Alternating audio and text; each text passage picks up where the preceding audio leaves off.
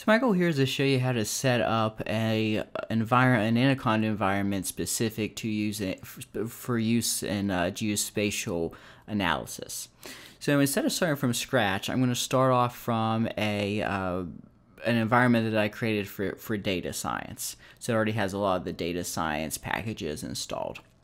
Okay, so if I go to my listed environments here in Anaconda Navigator, you can see I got a couple of different options here.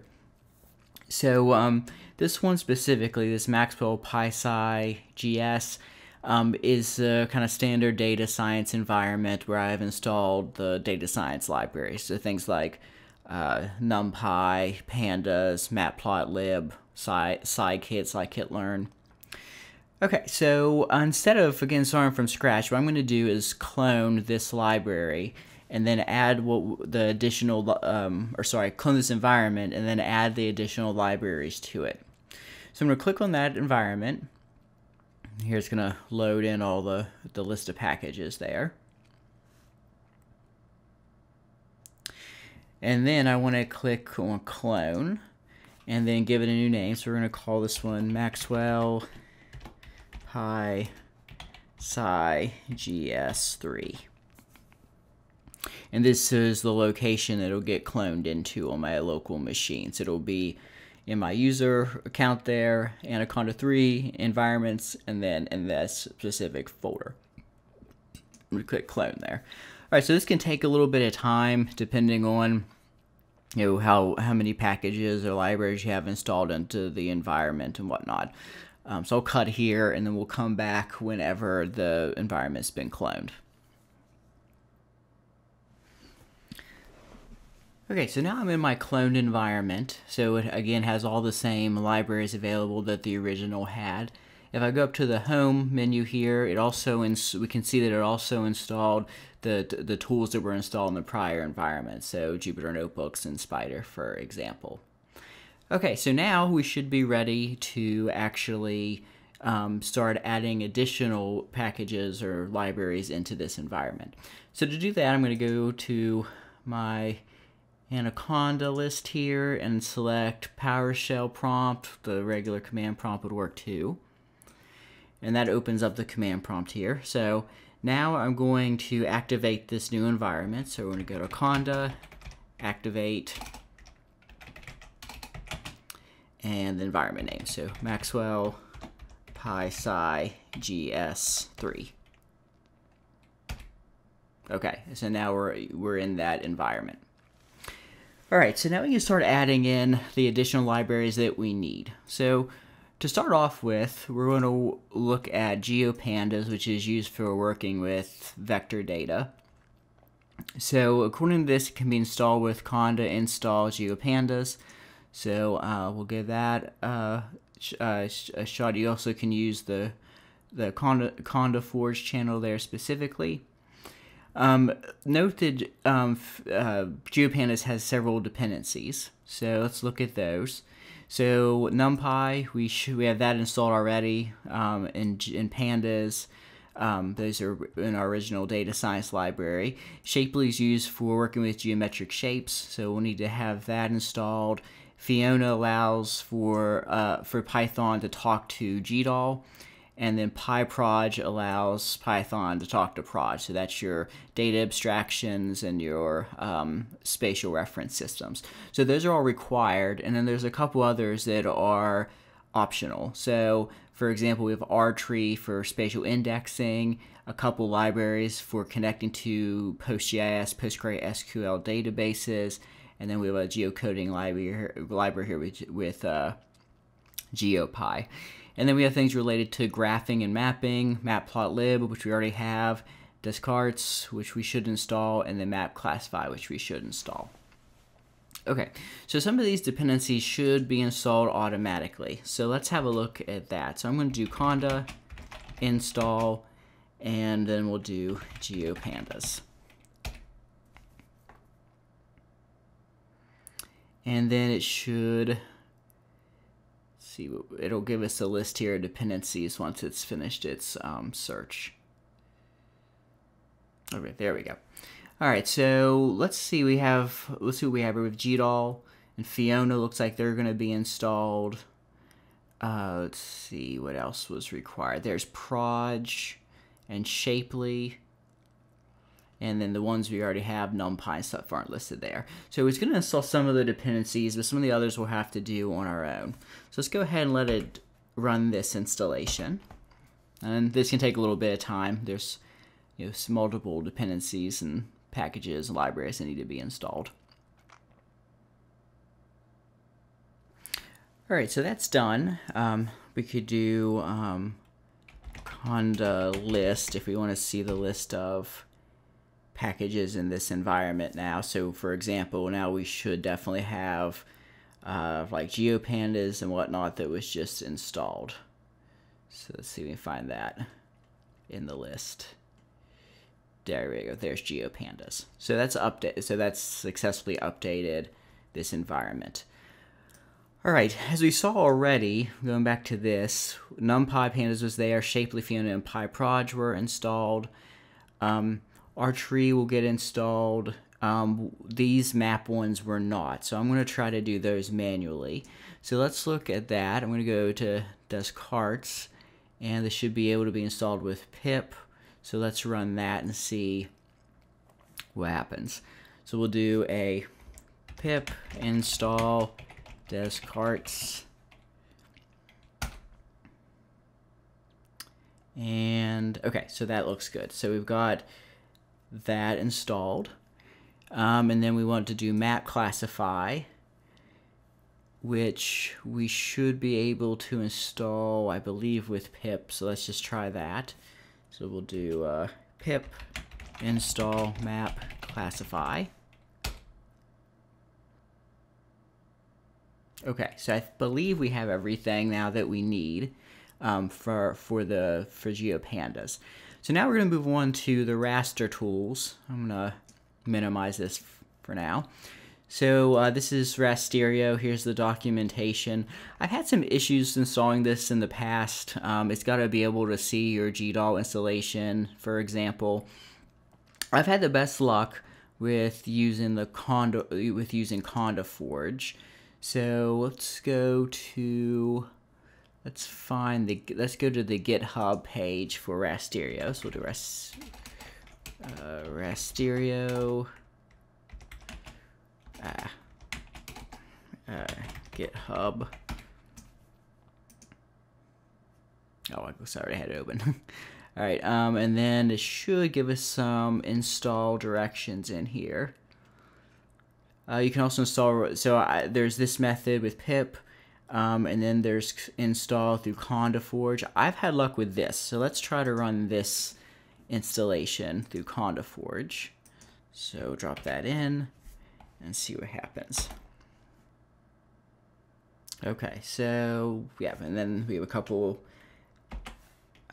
add-ons there, so let's do, all right, so that looks like that's installed now. And then lastly, well, before we get into doing the Whitebox tool stuff, we might want to be able to install or use base packages. So there's this package called Contextly, works with GeoPandas, that allows you to read in base maps. So we'll try this out with, we'll just use the pip for now. So pip install Contextly.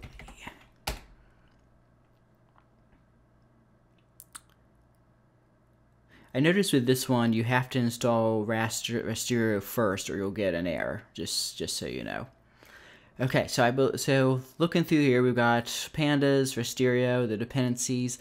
So two other things we want to install is EarthPy. So let's look that up. EarthPy.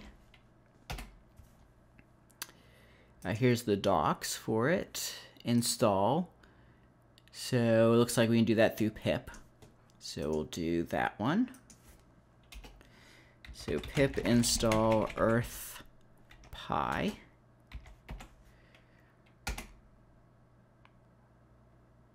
Okay. And then the Whitebox Tools. So Whitebox Tools is a little confusing. So first, you need to actually have the toolbox.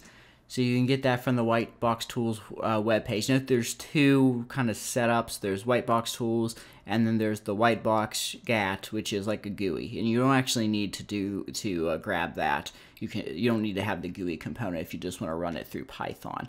So to get that, you click Download here, and then you're going to end up with a folder. And what you want to do is place that folder. Let me show you. I just stuck it here on my desktop for now. So this is the download, Whitebox Tools, and then the folder will have this WBT folder in it, and there's all the Whitebox Tools stuff. So you have the Python and the executable.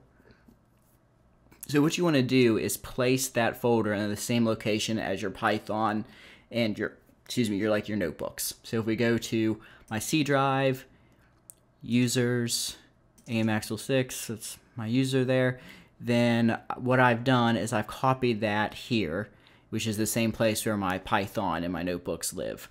So it should be able to reference it from there. And then we also want to install the Python component. So we'll go and do that. So we'll just do with pip. So pip install Whitebox Tools. Let's see if it finds it. Let's have a look at that.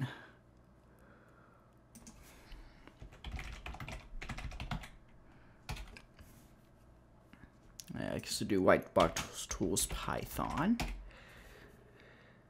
And see what we come up with here. Oh, it's just Whitebox. Okay. So pip install Whitebox.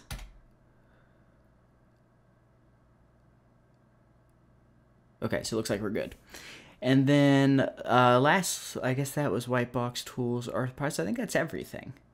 So unless I forgot something, I'm pretty sure that's everything that we need to work through our exercises.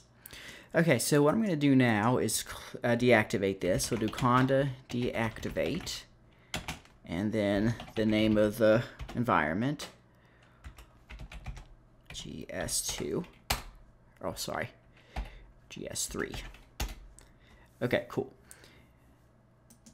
Now, if we go to our notebook, we'll just activate it as long as we're in the right environment. So I'm going to launch a notebook.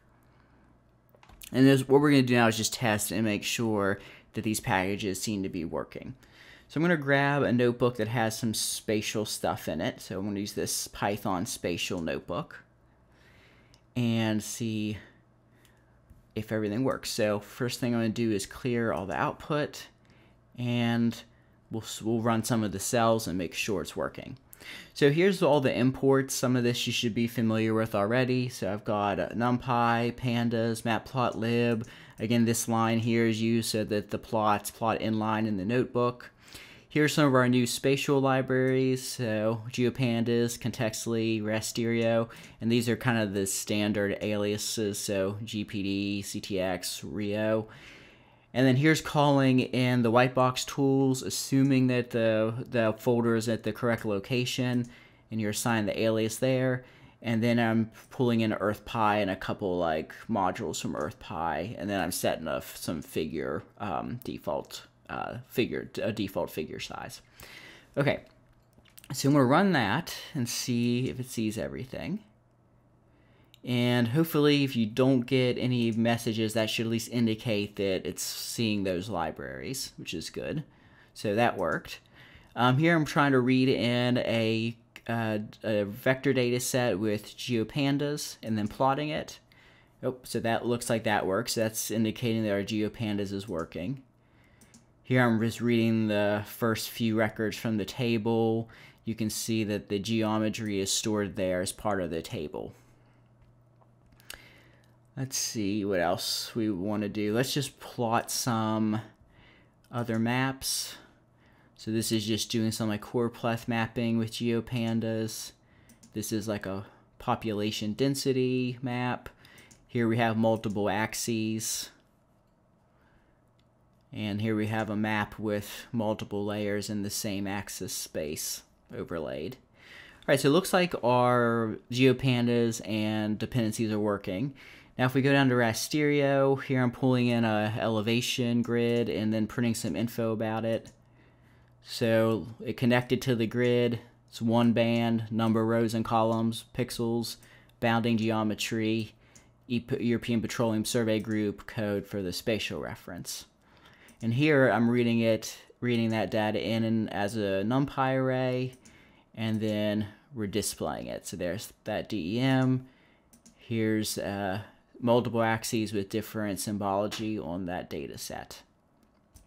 And here I'm pulling in a multi-band Landsat 8 scene. There's 7 bands, converting into array, plotting individual bands using matplotlib, and then plotting simulate true color and then false color composites using EarthPy. And then the last section here, we're using the Whitebox Tools. So here I'm just creating variables to link to some data on my local machine. And then the first example here is I'm running a dissolve on some watershed boundaries. So it looks like that worked. And then I'm just reading that back in to see what the result looks like. So the original boundaries and then the dissolved boundaries. So in short, it looks like everything's working. So we've got a environment now that we can do our geospatial data science and that build on top of our original data science environment.